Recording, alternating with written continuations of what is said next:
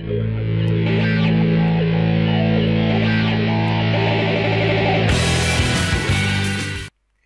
there, this is John Alexa from ProSite Tutorials, where I talk about professional websites in 5 steps.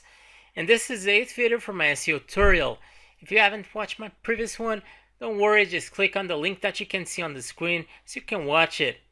In this video, I'm going to talk about another plugin that you can install, which will really decrease the uploading time of your website quite a lot. See, one of the things that really delays your website is the images that you have over there. Especially if they have high quality, they are large in size, it will make your website run quite sluggish. So by installing the plugin that I'm going to talk about today, you will be able to optimize all of the images in your website and you won't notice much of a difference. So the plugin is called Ewww Image Optimizer. I'm actually not certain if I'm saying this right, but let's just see how you can install this plugin. So you want to get to your back office, and once you are here, you go to the plugin section and you add new. So you want to search for Ewww, and I already have the name over here because I already used this plugin. So it's Ewww Image Optimizer. I'm just going to search for this plugin, and it's the first one. I'm just going to install now and activate it.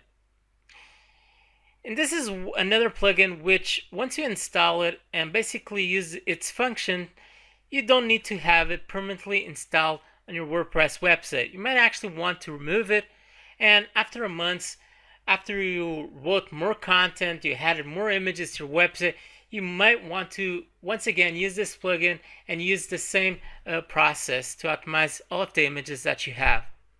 So I'm just going to press Activate Plugin. And now I'm going through the listing until I see it, and it's this one. I'm just going to press Settings and just select some functions that I want to use. Basically, the ones that you want to use is this first function, Lucy JPEG Optimization. So you want to check it if it's not checked already, and the one below.